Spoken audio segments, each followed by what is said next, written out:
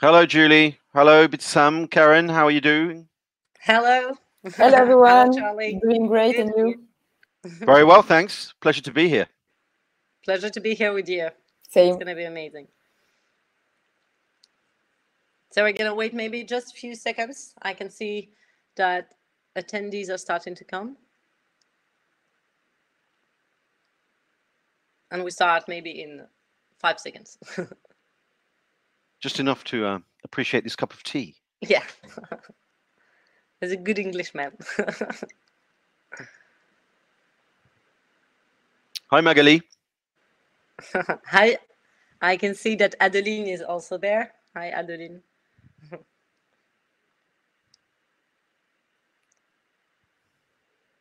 We have some beautiful people here today. So maybe I'm going to start while the other people gets connected. So today is a very special day for us because we're holding our very first webinar with one of our clients. Everybody knows Charlie, but we will get there later, and he will get the opportunity to present himself. So maybe just a few words about me, about bluenove, and about the webinar that we're having today. So my name is Sam Shgoura. I'm a manager at bluenove. I had the opportunity to lead the project Decathlon along with Karen, whom you see on the screen, who is also a manager at bluenove, and we are very happy to be hosting this webinar and also with our special guest, Charlie Felgate, who does us the immense honor of being present at our side and who is going to present himself in a few seconds. So maybe just a few words about bluenove. So we are a technology and a consultant company. We were created in 2008, and we pioneer massive collective intelligence in France and in Europe. And we are actively committed also in civic technologies. So our mission is to help people, public and private organizations, co-create strategic and transformational plans and deploy collaborative approaches on generally large scales using methodology, but also technology. So a few words maybe about why are we hosting this webinar and why are we so proud today to having this webinar with Decathlon. Because for us, Decathlon was not just another organization who wanted to launch a co-creation program. It's probably for us the best example of a company that entirely embraced the real meaning of collective intelligence. They have integrated massive collective intelligence on such a large scale and on a much larger scale than majority of organizations today. And it wasn't just the deployment of one methodology or one technology and then letting it roll. It's a total embodiment and a true embodiment of a general approach all over the world and at all the levels of the company. So this is why we wanted to share the Decathlon experience with Charlie, explaining it firsthand. Before I give you the floor, Charlie, I just want to say to all attendees that you have a little question tab on the webinar. You can see that you have on the interface a little question tab. Do not hesitate to ask all the questions you want to ask. We will take a good 15 minutes of Q&A with Karen, with Charlie, and with me. So you can ask your questions, and we will do our best to answer the majority of the questions. Okay. So Charlie, the floor is yours. Thanks. Really happy to be with you all this morning.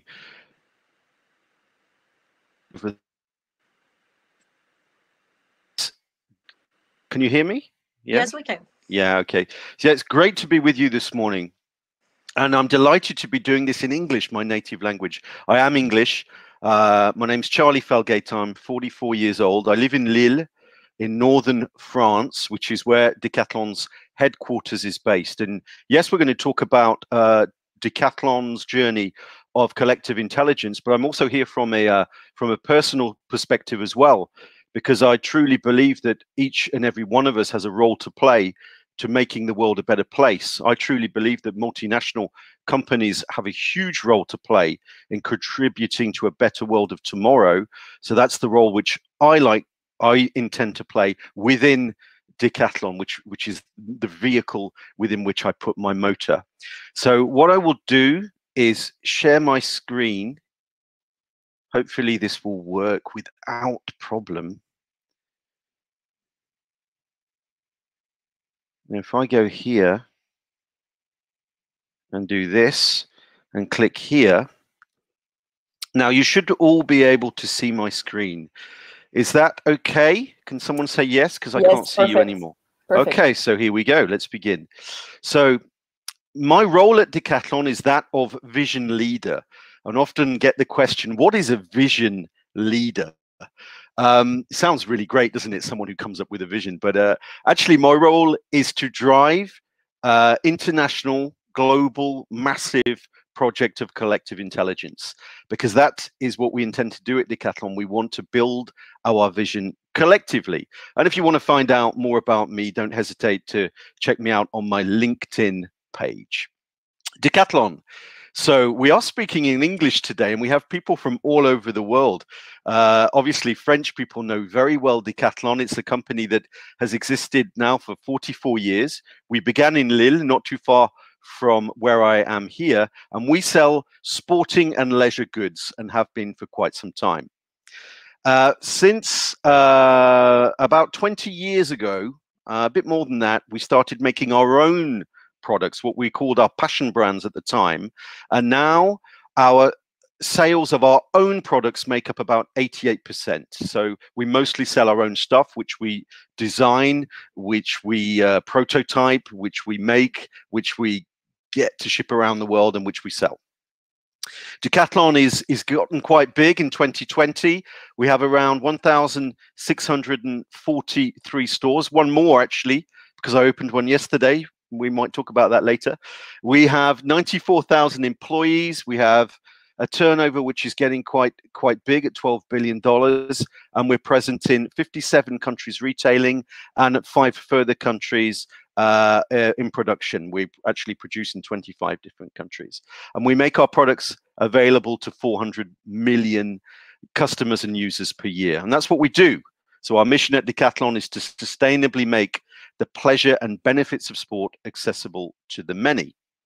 Now let's talk about vision now, and I'll talk about collective intelligence from our past, what happened a few years ago, and where did we go from then. So the first thing to know about the Decathlon story is that collective intelligence is very much part of our DNA. Here we have an image of our founder, Michel Leclerc, who is still alive and well today, fortunately. He created Decathlon 44 years ago. And when I took my function as vision leader, I went to see Michel and I said, why is it important to have a vision? And he said, it's important to have a vision as soon as we become a group. It's what brings us together, and it's what unites us. And this is even more important today. As I explained, 94,000 employees over 57 different countries. So it's very important that we have something that brings us together. Unfortunately for Decathlon, we have always used collective intelligence to plot our vision. Michel Leclerc and his first team over 40 years ago were already using collective intelligence. It started with a group of 7, which became 700, and then 7,000, and now we are 94,000. So we've always been fond of collective intelligence. And we use our vision as a beacon. You see on the top right there, it's the target. So we've always had the vision as our target. We must be ambitious when targeting that target. And once it's lit up, then what we do is devise differentiating strategies and action plans in order to get there, which may well change along the way. So it often looks more like the line on the bottom than the line on the top. And Decathlon has been working in this way for a long time. Have a vision, make it known what it is, and then devise differentiation strategies to get there. But what is important is the action plan. What is important is the journey. What is important are the steps that we take as a team to get to that vision. So that's part of our past. Now, what happened with Vision 2026? So this was a huge exercise of collective intelligence that took place 4 years ago now, in 2016. So in 2016, we did a 10-year vision, and we used collective intelligence on quite a massive scale. We actually got 37,000 employees involved, and we collectively created Vision 2026. We won't go through this, but we have different causes. And here, what was very important is that 2 of these causes out of 5 were about CSR, which we hadn't yet identified and written down as a clear strategic ambition. So we noticed that here, when you ask 37,000 people in your company what's important, unanimously they said the environment and respecting people. We knew this, but it hadn't been written down before. So we started to see the power of collective intelligence. So this exercise was good because it created high energy within our organization. 37,000 people contributed, and it gave rise to new strategies, certainly for sustainability. But we observed, and I observed a few problems with this. Firstly, there was relatively low adoption from certain leaders in the company. I personally felt it was too ego focused. This was all about us, what we want for you in many ways. So where is the voice of the stakeholders in that? And personally, what really bothered me was this huge lack of alignment between what I heard people saying on what they would do the next day. So we would organize these workshops of collective intelligence, and the people would come in, dozens and hundreds of people, and we'd listen to them, and they talk about what they want for the future of their company and what's important for them, really, you know, delivering from their guts and their heart what they really wanted. And the next day, they'd go back to work and do something completely different. So where's this alignment between the person and the job? And in many ways, I can bring this down to one thing, is that there's this contrast between 2 types of mentality. One is if the roof ain't broke, don't fix it. Everything's fine. And Decathlon is a model that works pretty well and still works pretty well. So, you know, why change it? And then you've got this other more oriental philosophy, is you need to fix the roof while the sun is shining. So this is also the short term against the long term, but we're all in it for the long term, right? We all know that the world is changing. Even in 2016, we felt the VUCA phenomenon coming, and yet things were going fine. So there was little movement for change, which now brings us to our story, to massive online collective intelligence. Now, this story began for me in November 2018, almost 2 years ago now, where I took my function as vision leader.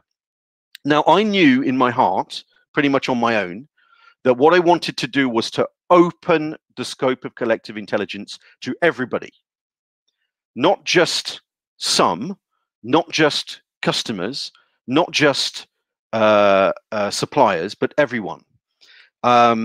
If we believe in collective intelligence, then you need to integrate the voice of all your stakeholders. That was what I wanted to do, and that's what, speaking to many colleagues, I found out that many of us wanted to do. And if you remember well, November 2018 in France, we had this thing called Le Grand Débat. So for those of you who are outside of France, who maybe don't know this, our French president, Emmanuel Macron, he wanted to ask the French people, quite simply, what do you want? And they launched this huge national debate about what French people expect and what they want. And of course, you can't do that physically. You can do it physically. He did do that physically, but you need to do it digitally. So I saw this Grand Débat, and I looked into who was working on that, and that's how I discovered bluenove. So this led us to work on Vision 2030, which began over a year ago. On the left-hand side of your screen, I presented that to the company. Very much, this is what we're going to do. I need a team of people to help, and like-minded people and people who wanted change, they got on board. So I created what we call a core team of people, 25 people. A couple of them are on this webinar. Hi, guys, to help me out with that. These are people who are internal, these are people who are external, and these are people who are freelance. And we built the methods and the process for our Vision 2030 exercise, which is based on Theory U. We began last September, a year ago, with co-inspiration. We chose 3 themes because what's going on in the world is a pretty wide theme. So we chose to study 3 things: the future of people, the future of sports people, and the future of living. And we did that on a very macro scale over a few months, using a platform of collective intelligence from the month of October. From January of this year, we began the second phase, which is co-exploring. Co-exploring means that we analyze the data that we had received from the macro co-inspiring session in order to go deeper into what's important for people with regards to Decathlon.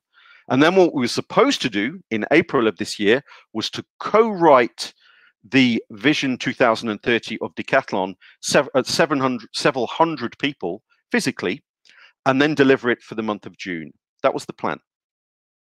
So in order to do that, we had to go further. Coffee and Post-its can only go so far. We still do coffee and Post-its, but we needed to create digital platforms of collective intelligence. And this is where bluenove came into play. So the platform in the middle is what bluenove created, vision2030.decathlon.com, which you can still visit. I had what we call a front site, Decathlon Vision 2030, to explain what we were going to do. And we had our social media channels as well, because we were truly committed to opening this exercise to all of our stakeholders. And what happened? Well, we had our 3 subjects: future of people, sports people, and living. And we had over 25,000 inputs that went into our Vision platform. Now, that's a lot more than 25,000 people, because very often you had several people around a smartphone or around a computer putting the inputs into the platform, because we believe in collective intelligence, and ideas become richer when people work in small clusters. And from that point, we have gave birth to 4 exploration territories. And this was all about talking about what we want for the lives of tomorrow. And to bring that to life, we asked people to imagine a story of tomorrow. This was one of the later parts of the process, getting people to write stories. And we actually received 1,115 stories from people all over the world, Decathlon teammates and people from outside of the company. And I think that if we got people from outside the company involved, it's because the questions changed. If you want to embark on true global collective intelligence, the question which you do not ask is, what will Decathlon be in 10 years? Because quite frankly, people don't care. People don't care about making you still alive in 10 years. It's not the question. The question is, what do you want the world to be in 10 years' time? What are you expecting from anybody, companies, governments, institutions? And then what role do you, the stakeholder, want us to play in that world that you want to live in? And right at the end of the very process, we can ask the question, within that world, what could Decathlon become? And this was a real shift in paradigm for us. Here you have a photo of the first training we gave to 60 people, which took part in Lille. These are people from all over the world, mostly Decathlon employees, but not only. We have external people as well. And these are what we call our vision relays, because the vision process is nothing if you don't have people in place in our 57 countries deploying the project locally, and not on a national scale, but on a city scale. And when we say open to all, it was truly open to all. And just a few photos, some of my favorites. We went to retirement homes in Poland. Underneath, that's a supplier who make the brakes for your mountain bikes called Tektro in Taiwan. Underneath, we have the University of Saigon. We have Olga giving an atelier, a workshop of collective intelligence in her swimming club, in the swimming pool. Great place to do it. Bottom photo, we have Nathan in a primary school in Ghent, not too far from here. And we have our teammates, top right in Colombia, and bottom right, the last physical workshop that took place on the 9th of March of this year in Paris. And all of a sudden, Vision 2021 was born, because you know what happened in March. And we felt that because we were running an international project, it already began for us with China in January, and then it followed in Italy in February. And this caused us to reconsider and to really become aware of what was going on in our project. As I said earlier, we were supposed to write in April and to deliver in June, but we didn't. We took some time to look at what was going on. We took some time to feel and to listen to what was going on. And what we also did was bluenove, was that we separated the type of data before March and then from March. Obviously, from the 1st of March, when lockdown started to come into place, we saw a sharp rise in the number of contributions, because all of a sudden people were doing introspection, thinking about what they really want, what is essential for me today, which really helped us with our process of collective intelligence. And we decided to rebaptize Vision 2030 to Vision 2021. And it was a very organic, it was an easy decision to make, because we noticed that COVID-19 has already accelerated the pace of change, and that we can no longer have the time to wait to apply vision dreams to local action. Because what we observed was that within notification, sorry about that. So what we observed was that people who had been dreaming of 2030 and giving us their ideas for 2030, what happened was, after, people were still giving us the same ideas, but they didn't want them for 2030 anymore. They wanted them for Vision 2021. So we saw that we had a window of opportunity now to make some serious systemic change. Because at the end of the day, this exercise is not about imagining what the future will be. It's always been about driving change and making sure that we achieve our transformation from a company of yesterday to a company of tomorrow. So we decided to bring it forward and call it Vision 2021.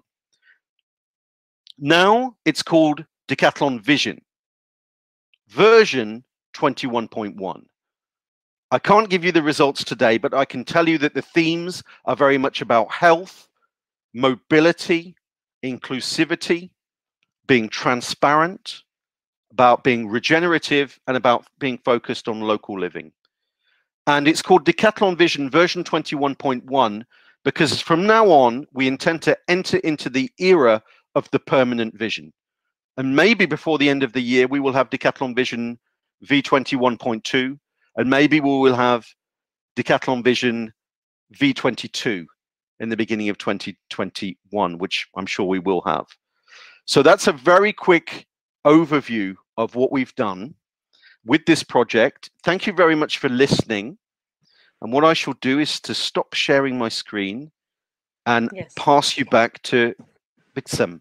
Yes, thanks, Charlie. Thanks for this overview of the Decathlon project.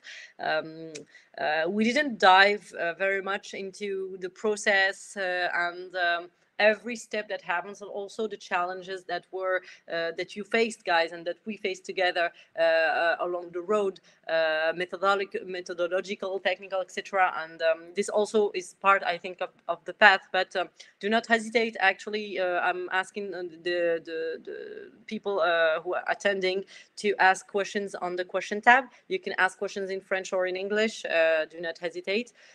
So yeah, I have a question for you, Charlie, to maybe keep describing the project.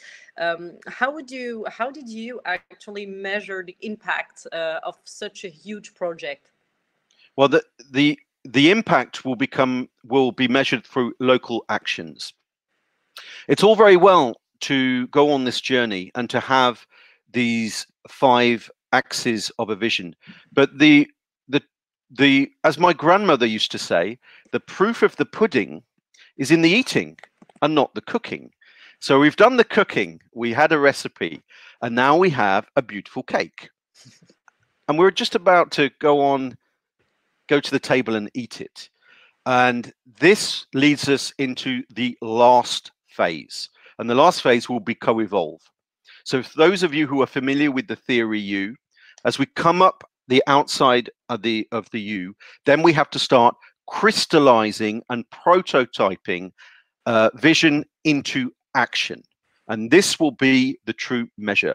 So the final step of the vision is not saying, this is the vision, we worked on it, it's great. It's, okay, now what we're going to do is to help you with a methodology in order to co-evolve, how to translate these actions into local actions. And that's what we will start doing from the month of September. But our job in the vision team is to provide the methods and the tools in order for people to do that locally. Thank you very much for the answer. And also, when we talk about impact, surely one of the most important parts is the human part, and it's also the engagement, because you talked about it. You had a core team that was amazing, and then you had all these people involved in the project. But how do you intend to keep this incredible engagement around the project, both in the internal and the external ecosystem for the months or the years to come? Yes. Well, this question is the key question. It's the key question. And it was actually our starting point. So we start with that question 2 years ago, because it's vital. How do you keep that engagement? Now, and that's why we embark on global massive collective intelligence, because one of the ways to engage people is to make the vision their vision. So if it's a top-down vision written by a few people, then why would I appropriate that as my vision? Why would I adopt that as my vision? It's nothing to do with me. So this is why we went on that journey of massive global collective intelligence. We've never done that with external stakeholders before. It's been a learning by doing process. So we will know if we have complete engagement by creating local actions, creating projects which involve those stakeholders which took part. But what is key in engagement is really being true to what people said, to do what you say and to say what you do. There is no bullshit allowed here at all. There's no cheating. And once you embark on this transparent global collective intelligence, everything that has been said has been open. Anybody has been able to read what people want, and now we need to make that happen in the way that people said that they wanted it to happen. And you can't cheat on that. So the first thing is to start with the question, get people involved in order for them to appropriate and to adopt the vision as themselves, in order to make it happen. Get them involved, co-create, co-build, co-involve everyone.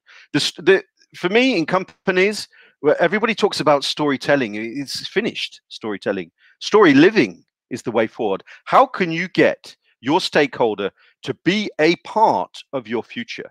And many companies have realized this. We've realized this, and we want to get people, anybody who wants to, who share our vision, share our values, on board to co-create our future. Thank you very much for your answer. Keren, now I have one question for you. Maybe it's we talked about the core team, and it was an amazing core team. We know that had the opportunity to work on the project. But how did the two teams actually work together, the bluenove team and the Decathlon team? Yes, thank you. Actually, it's very interesting because it really resonates what Charlie just said about collective intelligence and hear everyone, and not just storytell, but story live. And that's exactly what happened within the two teams. They didn't want just us to come as a simple methodology and tool partner, but as a true partner within the team overall. They really wanted us to coach them about collective intelligence methods and tools. And they were able to really take on all that we had to share, which created something that was really special and really useful for the project. They had a motto that was trust the people and trust the process. So it was really backwards. It was either for us or for them. It was one integrated team.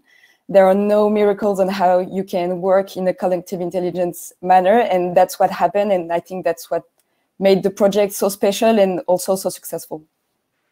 Thank you very much. So if you're okay with that, we maybe can have 15 minutes on the questions, because there are very interesting questions that we're starting to have here. So maybe I'm going to start with a question for you, Charlie.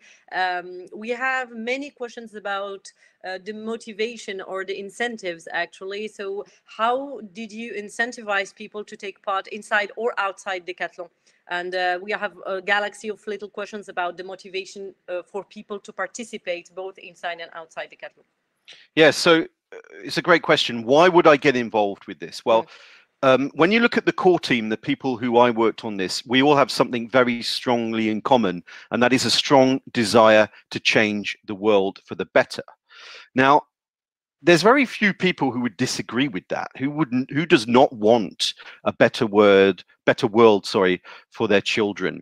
But in any organization, and I often quote Mark Elevy, if you take 100 people in an organization, you'll see that 20% of people are really positive and really, really want to get on board.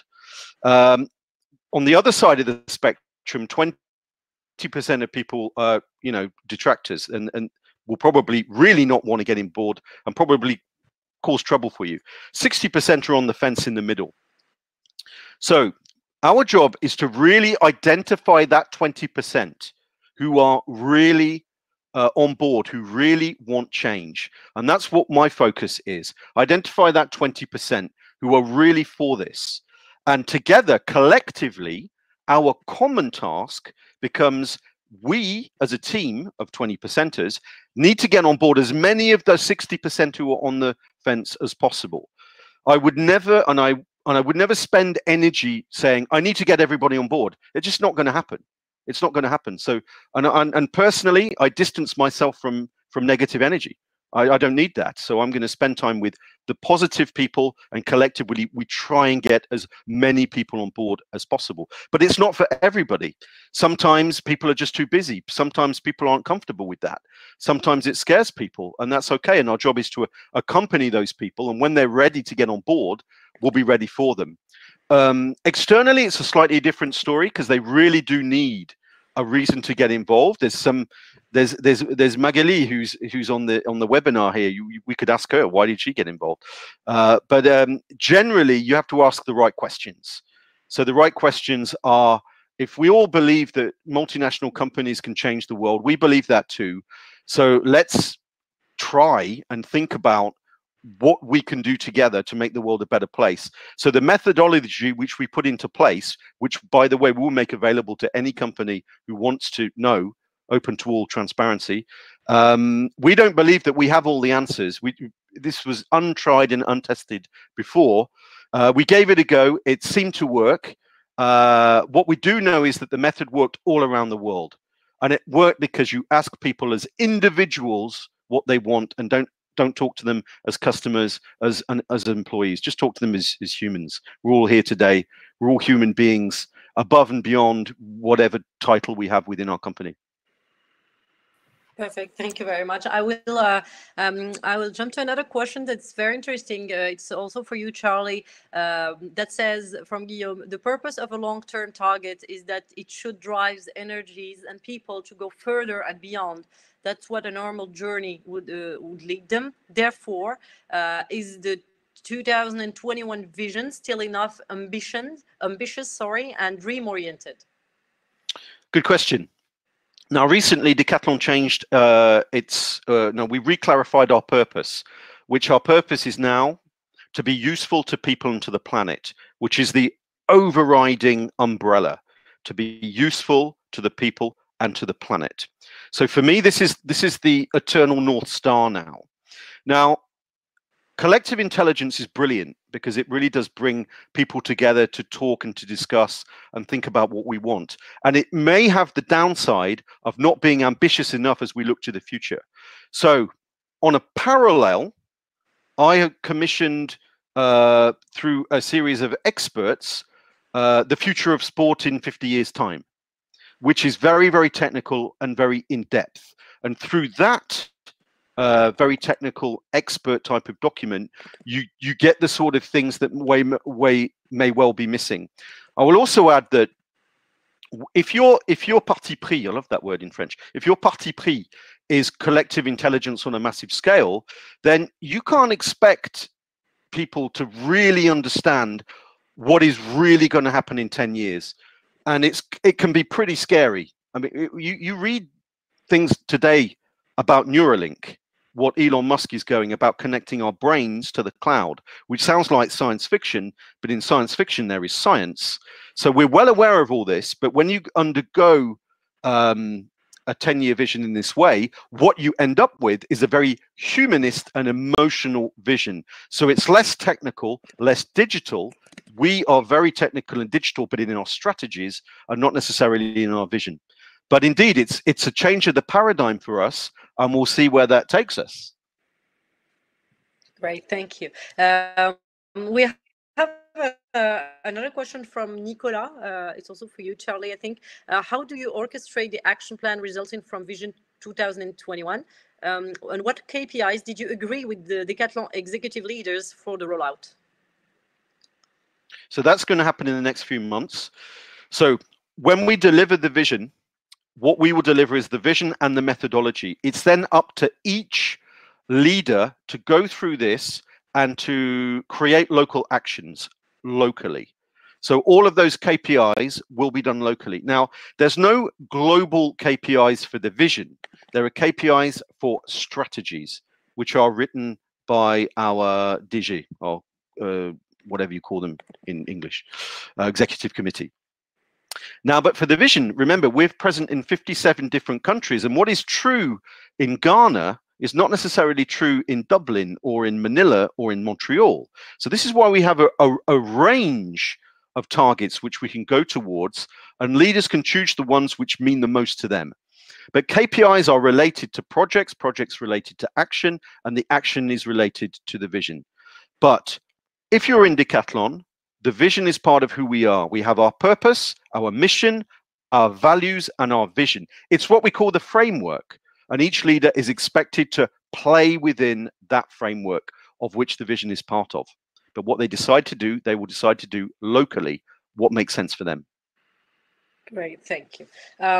We have a question maybe about what you said about what's happening in Ghana is not necessarily the same that what's going to be in Poland or something like that. So there is a question about how did you deal with the lack of consensus on a few dimensions of the vision?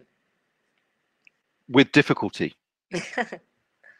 Yeah, lack of consensus. This is the thing. So what we did, we basically went from, what, 40,000 inputs to you guys, bluenove, you made the synthesis.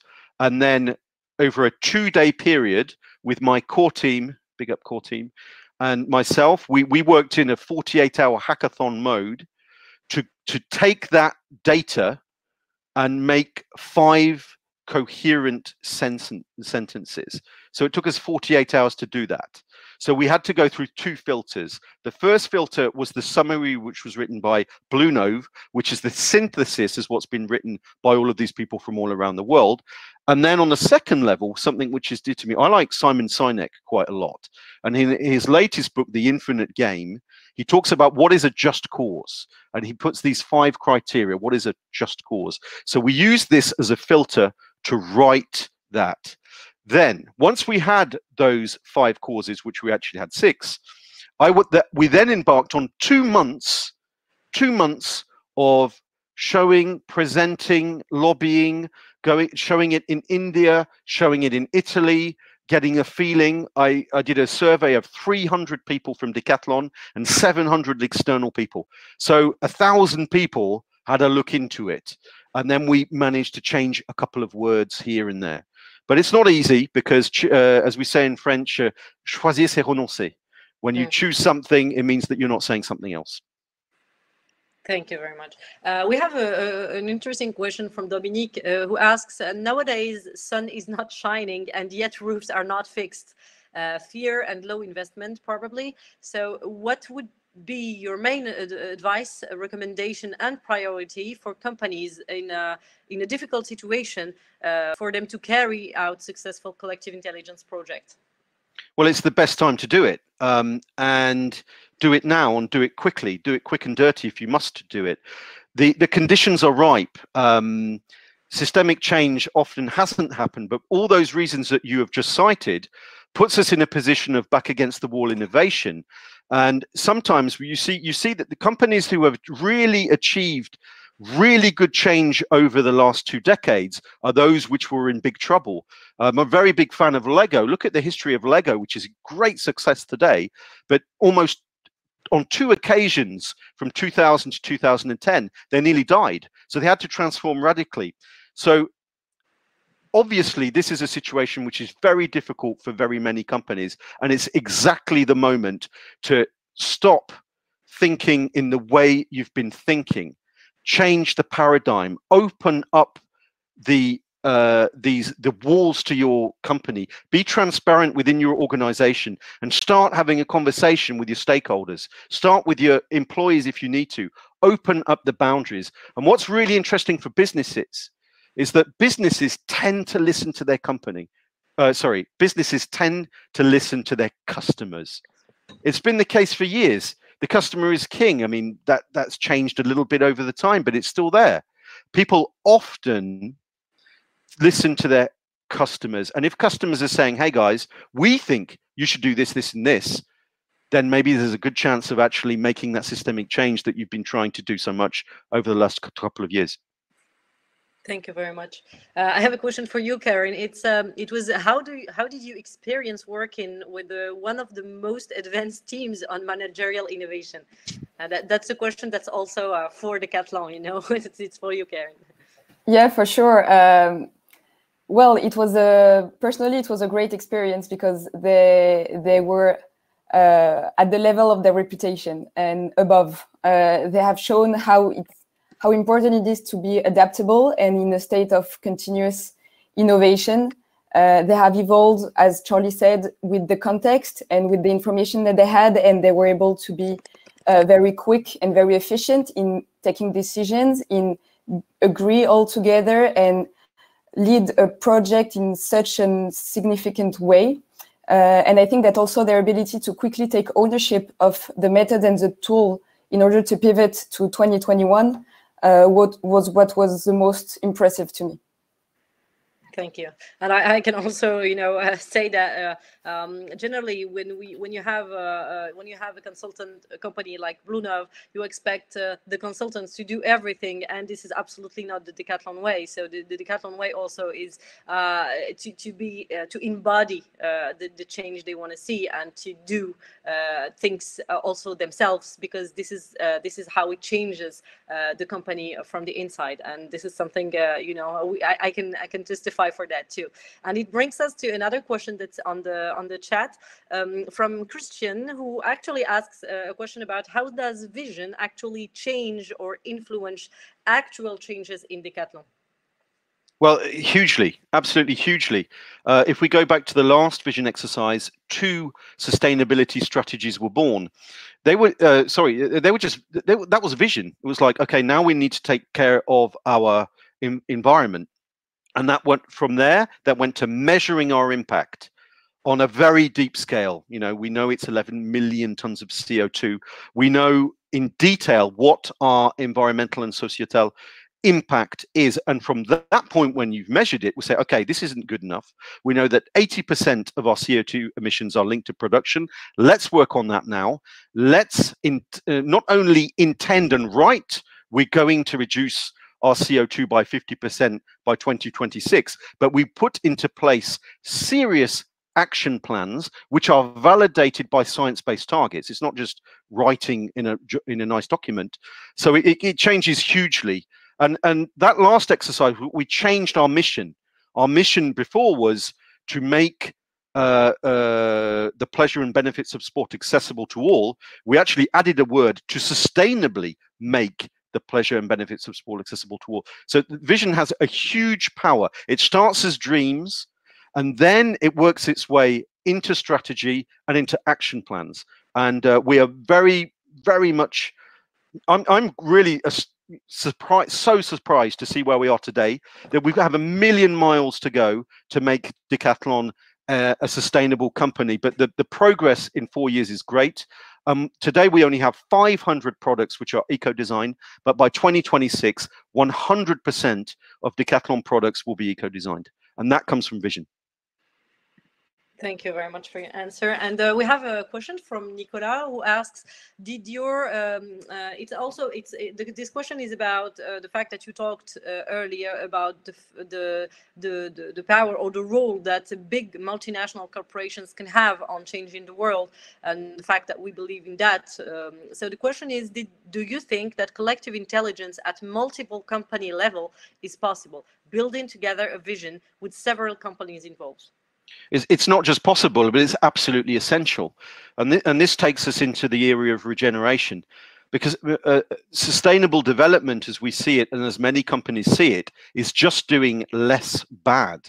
But when do we start doing good? We'll start doing good when we start looking at this as a systemic, holistic approach. Because if you look at clothing and apparel, something that which we're involved in, the problems in H&M and Nike are the same as ours. The problem with scarcity of water is the same problem everywhere. So absolutely, to make some serious change in the world, then companies have to start working together.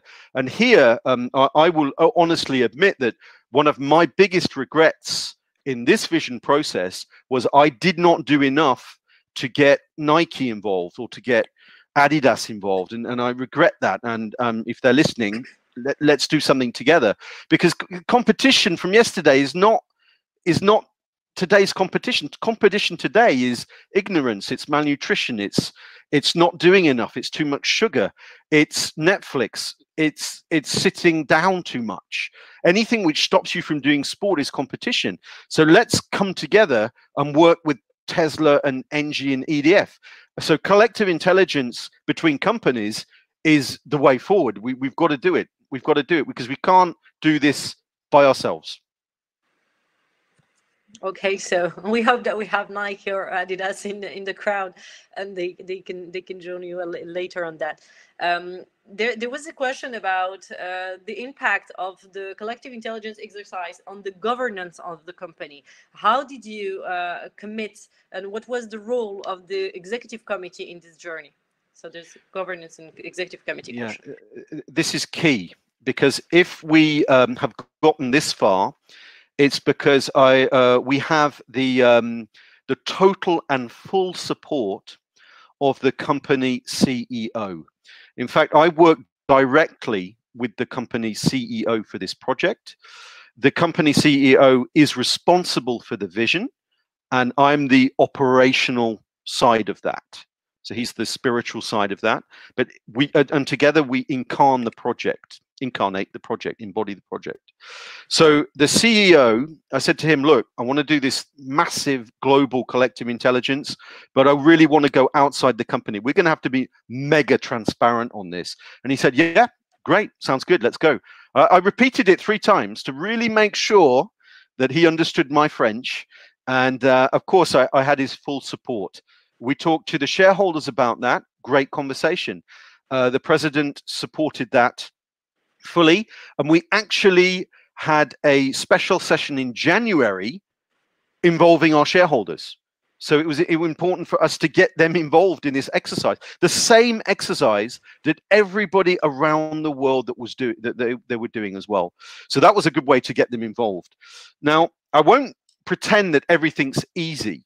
You know, I appreciate that listening to me think, oh, Decathlon's great, Decathlon this. There are many people that don't really agree with everything I've said. There are many managers at Decathlon who don't really give much worth to what I'm saying right now. And this is the difficulty, because middle managers are often in control of hundreds or thousands of people. So they need to be involved as well. So top management isn't necessarily the problem that I experienced. It's definitely the middle management was a bit of a harder challenge for us. But in any event, top level buy-in from C-suite executives and your CEO is vital if you are to push this. And they have to mean it. You have to mean it, CEOs. You can't pretend and do it just because it's trendy, because people will feel that and they won't get on board. Well, thank you very much for that. I will take maybe just the last two questions. The first one was, did you put anyhow the organization at risk with the collective intelligence method and with the vision, or was it a non-risk decision? Can you say a bit more about that? Yes. I remember when I started talking about doing this internally, and of course, certain services says, oh, that's a risk. That's a risk. Going open, going transparent. Oh, you know, people will maybe repeat stuff on Twitter. Oh, there's all these amazing ideas and anybody in the world will be able to read that. So people were pointing out the risks to me. Now, I don't consider them risks because I believe that you cannot receive unless you give first. I believe that there's more to gain by sharing and being openly transparent than there is to lose. Obviously, we were not going to put our financial accounts on our intelligence platform. There's no need for that. And we were not going to put our latest patents that we hadn't had yet legally validated. I mean, that's not what it's all about. It's just people coming together, talking about what they want for the future. And if your competitors want to come along, then that's great. That's great. Let's do this together. Let's do it together. So there were risks which certain people outlined, but we did it anyway, not really knowing where it was going. And there was no bad buzz on Twitter. And there was no, oh, look what they're doing. That's a load of crap. And I think it was very much widely appreciated because it was so transparent. So that was my experience with Decathlon. Okay, and the last question is more personal. So we have a question for you that says, what did you, Charlie, learn with this project personally? I learned to trust more. Trust more. I felt that I was quite a trustworthy manager, but we really had a lot of things where we didn't know where we were going. I learned to say, it's okay to say, I don't know. And that I will continue, because these projects are new and you don't really know where they're going to go. And you don't really know what this collective intelligence is going to throw up. And as a leader, it's okay in 2020 to say, I don't know. Agility and resilience are two characteristics that we need to embrace. Controlling, we've got to let go. We've got to let go of yesterday. The models of the future are not the same as today. So personally, I learned to delegate more, to trust more, and to be really okay with that famous 3 words, I don't know. That's super. Maybe I'm going to take this last one because we still have more than 100 people with us. So maybe just a last question about how did you convince your board to invest in a non-immediately return on investments action process in such hard times?